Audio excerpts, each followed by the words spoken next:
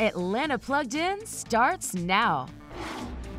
Kick off summer early with Virginia-Highland Summerfest. It's art, music, and delicious food that make up this two-day event. And here to tell us more is Leah Matthews. She's one of the co-chairs of Summerfest. Leah, first, welcome. We're glad you're joining us. Thanks for having me. Tell us all about Summerfest. We have a lot of festivals in Atlanta, but what makes this one special? So I think there are several things that make it special. I think it's very just diverse. So, you know, whether you are a young 22-year-old who likes to drink and have a good time and watch the music, there's something for you, or whether you're a mom with young children, there's something for you. So there's just something for everyone that I think makes it really special.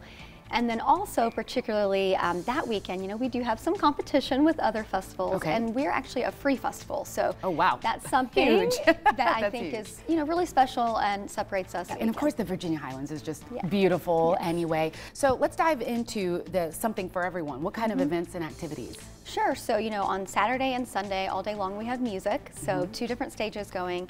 So lots of fun music. There are artists from all over the country, so over 200. And then we have over 30 in the Makers Market, which is more like consumables. So think jams, plants, that sort of thing. Oh, wow. We have a Kids Fest area. We have a 5K run. So that's on Saturday morning at 8 a.m. You get a free t-shirt, and this year you get a drink ticket. So, you know, if you're 21, that's a beer. If you're not of drinking age, it's another beverage. And then we also have a cornhole tournament this year for the first time. Oh, that's so, who doesn't love cornhole? And quickly, you mentioned the Kids Fest, so this is obviously kid-friendly. It is, All right, so lots of activities for them as well. And some of those are free, some of those are paid. So the hours to that are 10 to 3 on both Saturday and Sunday. We have a petting zoo, a bounce house, face painting, lots of fun things. Perfect. Leah, thank you so much. Listen, don't miss Virginia-Highland Summerfest happening Saturday, June 1st and Sunday, June 2nd.